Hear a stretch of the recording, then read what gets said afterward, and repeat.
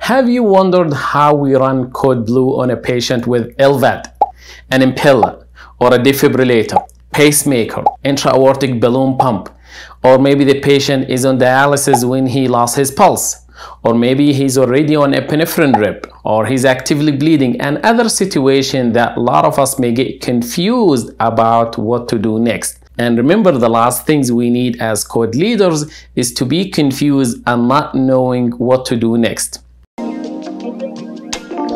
Hi everybody, this is Dr. Al-Rahamani from Hospitalista, where we teach all the tricks, skills, and the practical knowledge to be a great resident and future hospitalist. Last video, which I will put a link for down in the descriptions, we learned how to be a great code leader, how to run an efficient, smooth code, and today I'm going to teach you how to be the most experienced code leader in your team. So let's not waste any time and go through these possible scenarios after this very short intro. And remember to tap that subscribe button and the notification bell if you have not done so, so you get to see our videos as soon as they are released.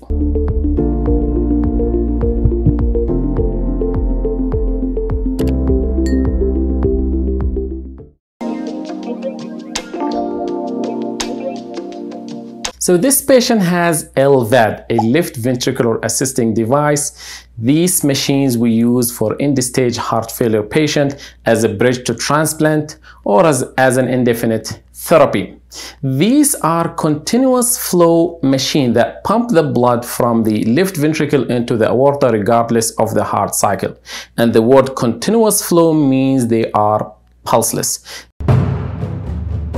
These patients are walking, talking, pulseless at the baseline. So when they become unresponsive, how do we tell if they are in cardiac arrest or not? And the big questions here, the most important thing, do we need to do CPR or chest compression on these patients or not? Why? Because CPR and chest compression can dislodge the LVAD machine, and then if the patient survives the event, he will need another surgery to reposition or replace the LVAD machine. So we have to put all the efforts and try everything before we decide to do CPR, or try to avoid, let me put it this way, try to avoid CPR and chest compression as much as we can. So what do we do if the patient is pulseless? How do we tell? Here we rely on something else. We rely on what we call adequate perfusion size. We look at the skin color. Is the skin color is normal or pale? We look at the capillary refills. Is it normal or very sluggish and slow? If there is good signs, there is signs of adequate perfusion, the skin color is normal, there is normal capillary refills, then we have to look for other causes of being unresponsive, because at that point we can say it's not the heart, it's not the LVAD machine. And we look, for example, into is there hypoglycemia, hypoxia, hypercarbia, seizures, and follow the protocol for those etiologists.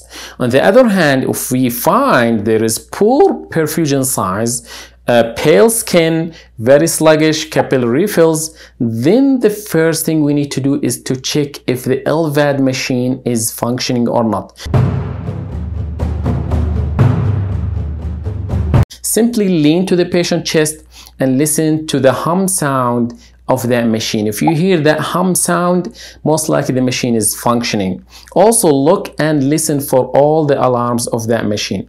If the machine is not functioning, then immediately we should try to troubleshoot why and try to restart it as soon as possible. So if there is a family member, because LVAD center usually teach the patient and one of his family how to take care of the LVAD. If that family member is there, let him help us. Calling the LVAD coordinator immediately, always very helpful, because a lot of us are inexperienced in troubleshooting the problem. But it's important to look at if the drive line is connected, if the battery is dead, need to be replaced, the power source is connected, the system controller need to be as well replaced.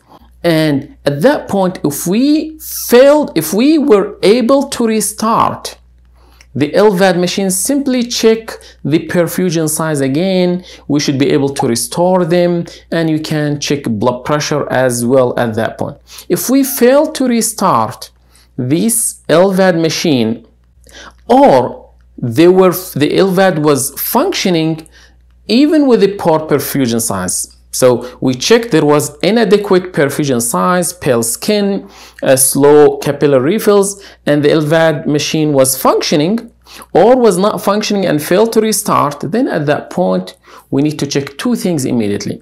The mean arterial blood pressure, that's one, and the end-tidal CO2 with capnography. If the mean arterial blood pressure was above 50 millimeter Hg and or the end-tidal CO2 was above 20 millimeter Hg, at that point, then there is still no need to do CPR, just follow the ACLS protocol. So see, we try to avoid CPR as much as we can. But if the mean arterial blood pressure was less than 50 millimeter Hg and or the end-tidal CO2 was less than 20 millimeter Hg, and if the patient is intubated, we have to make sure it was correctly intubated for this end-tidal CO2 to be reliable. So MAP less than 50 and or end-tidal CO2 less than 20, then at that point we have really no other option except go ahead and do CPR and chest compression and take the risk of dislodging that LVAD machine. It's okay also to shock these patients for bad rhythm, as long as everybody clear. And remember, last advice, LVAD machines, they like fluid boluses. So they give them fluid boluses, and by that time, somebody should have got a hold of the LVAD coordinator and just follow their instructions, because remember, we don't have much experience with this machine. But the advice I have here, we don't rush for CPR like other causes and chest compression. We try to figure out if there is any other things we could fix. Try to avoid this CPR. We have to go through these steps because remember, we're trying to save the machine of this patient. Impella basically is a short-term left ventricular assisting device. And patients who require Impella usually are critically ill in cardiogenic shock, usually intubated, already have an arterial line. And this machine usually we use for 2 to 3 days, hoping the left ventricle will recover or improve, and then remove these machines after that. Compared to traditional LVAD patients, these patients are, most of them, they do have a pulse. In rare occasions, sometimes the Impella machine could completely take over the left ventricle and the patient become pulseless. But the rule of thumb, if they say the patient is pulseless, that means the patient is in cardiac arrest until proven otherwise. If you are in any doubt, if you have that portable echo, you can check immediately and see if there is any heart movement. But also you can look at the monitor in that patient room, look for the arterial line, which I made a video about, and I'll put a link on that in the description. If the arterial line waveform is flat, look at the Impella monitor. There is, as you see here in the pictures, there is this red waveform, which is the aortic pressure waveform, and there is the green one, which is the pulsatile waveform. In cardiac arrest, all will become flat. Once you decide the patient is in cardiac arrest, this should not take you more than a couple of seconds. Then immediately lower the flow rate of the Impella, which we call the p-value. Lower it to number 2 or 3 and start CPR and ACLS protocol like any other ACLS protocol. You can shock this patient for bad rhythm as long as everybody is clear. Make sure nobody touch any part of the Impella device. As soon as spontaneous circulation restored, then you can go up on the flow rate or the p-value back to the previous level. So this patient has an ICD, an implanted defibrillator. Whenever there is a cardiac arrest with this patient, we follow ACLS protocol like usual, but we pay attention to the following points as a code leader. First, whoever doing CPR should wear gloves, because if there is a shock delivered to the patient from this ICD while we're doing CPR, if we're not wearing gloves, we may feel a tingling sensation. It's unpleasant feeling. It doesn't pose any danger, but it's better to avoid it and simply just wear gloves. So that's the first thing. The second thing, of course, if the patients get a shock from the implanted defibrillator from the ICD, simply we see this muscle contraction, give 30 to 60 seconds after that before you deliver any external shock. So remember that, don't give an external shock immediately. Third, if we're going to give an external shock, make sure that the pads are placed a little bit far from the ICD itself so we don't interfere with its function and its programming. And fourth, use the lowest energy output possible for external defibrillation. And the last thing, remember, when we get a return of spontaneous circulation and the pulse is back, remember to interrogate the device as well. Otherwise, it's similar to any other case of cardiac arrest, just follow the ACLS protocol. So this patient has a pacemaker, so we just follow the ACLS protocol for cardiac arrest like any other patients. The only issue here, make sure that you interrogate the device after the return of spontaneous circulation. Remember, external defibrillation shocking these patients may cause a temporary battery voltage reduction, which would cause the device to enter a reset condition. So we need to reprogram the device most likely. Usually it will display a warning message upon interrogation. Just simply make sure to call the representative of the company to come and interrogate and reprogram the device if needed. Now this patient has an IABP, an intra-aortic balloon pump. And if you're not familiar what that is, I made a video about IABP in my ICU crash course, so please watch that. I'll put a link to that video in the descriptions. But if these patients go into cardiac arrest, these patients are always having a pulse. So if they lose a pulse, that means they are in cardiac arrest. You do not need to disconnect this device. So you can use a pressure trigger. You continue this machine and use the pressure trigger generated from the CPR and good compression. But if you are inexperienced, if you don't know how to do that, or everybody confused, just simply tell them to put it standby, finish your code, run it as usual. As soon as the spontaneous circulation restored and the patient has a pulse, immediately put this machine back to work, because the longer stayed on standby, the higher the risk of thrombosis. So remember that. And remember, if you're going to shock these patients, make sure everybody's clear, nobody touch any part of this machine. You do not need to disconnect this machine. And simply, if you don't know what to do, just put it standby and do your ACLS protocol as usual. So now this patient lost his or her pulse while getting CRRT, continuous renal replacement therapy. Also, if you're not familiar with that, I made a video in my ICU crash course on CRRT. I'll put a link for that video in the descriptions. But whether the patient on that CRRT or regular hemodialysis, if they lose the pulse, immediately stop dialysis. And the dialysis nurse, usually they will do that even before we arrive.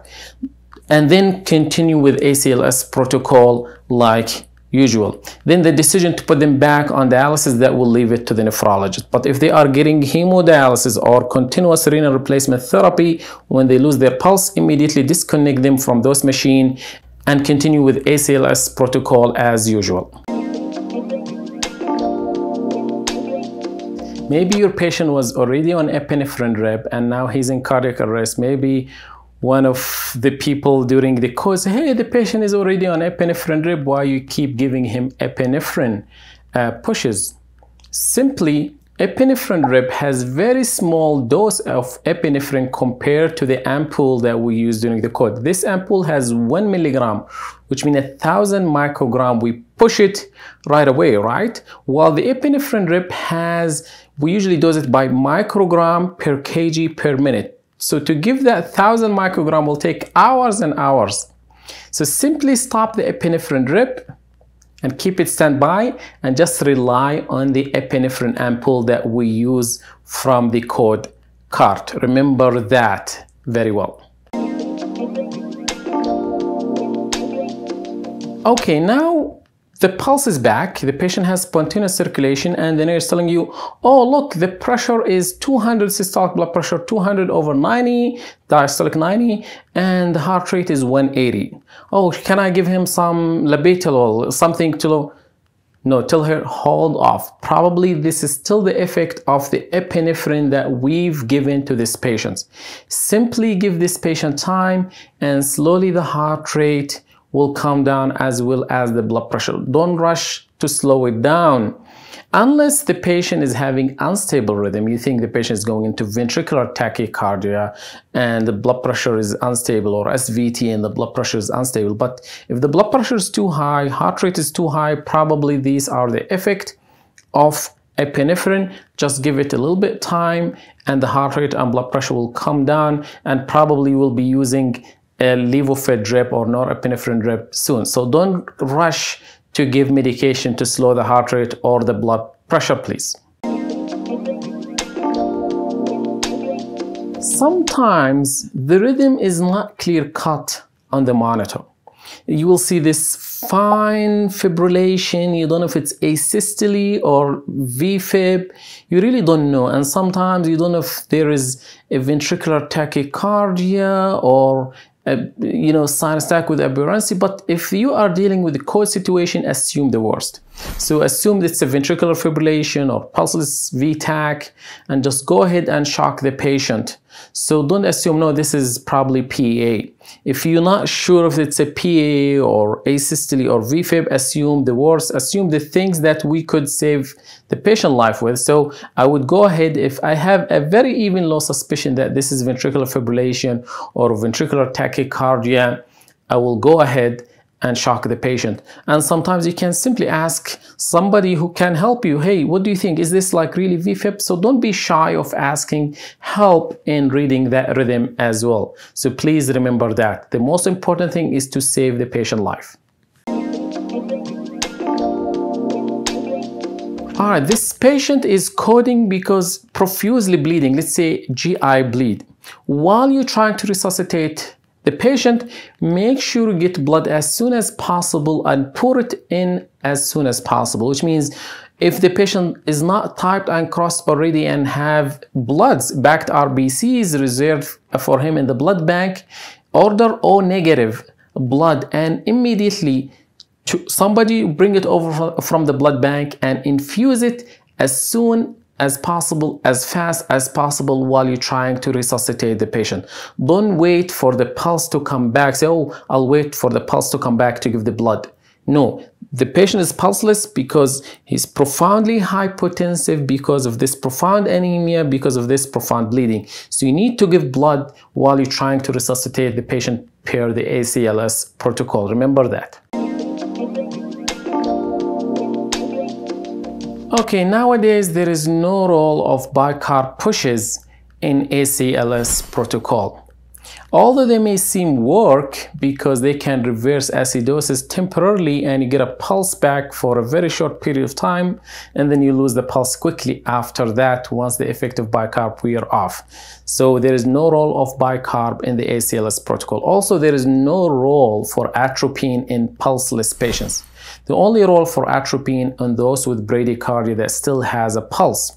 We can use atropine. Otherwise, in pulseless patient, there is no role for atropine. During the code, sometimes we send somebody to talk to the family. At any point, if the code status change while we're running the code, just confirm that and follow the family wish. If we're running the code and the family said just stop, we stop.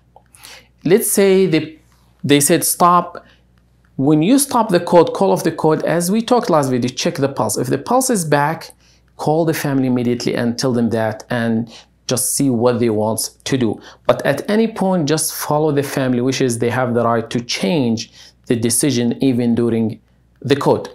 And actually, sometimes if we feel the case is really futile, or it took too long and the pulse is not back, and we can reach the family and talk to them, that will be also helpful as well. This is a difficult question, and there is no consensus on how long we should run the code before stopping. The consensus is the longer the code is, the longer the patient is pulseless, the worse the outcome, the worse the prognosis. It's always helpful to call the family or talk to the family, or somebody while you're running the code, somebody's talk to the family, because that can save us all that headache. The family may decide to stop or may say keep going. That will be very helpful. But really, nobody can tell you, hey, run it for 20 minutes and that's it, or 30 minutes and that's it. Because if you are trying to resuscitate a 9 years old, it's different from trying to resuscitate a 20 years old. That makes sense, right?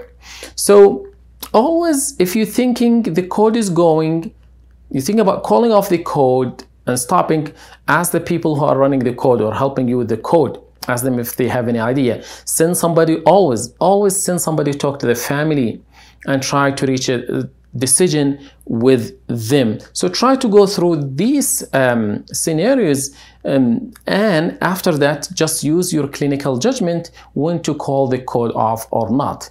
Knowing the patient, knowing the prognosis to start with before this cardiac arrest, always helpful. But remember, the longer the code, the worse the outcome, the worse the prognosis.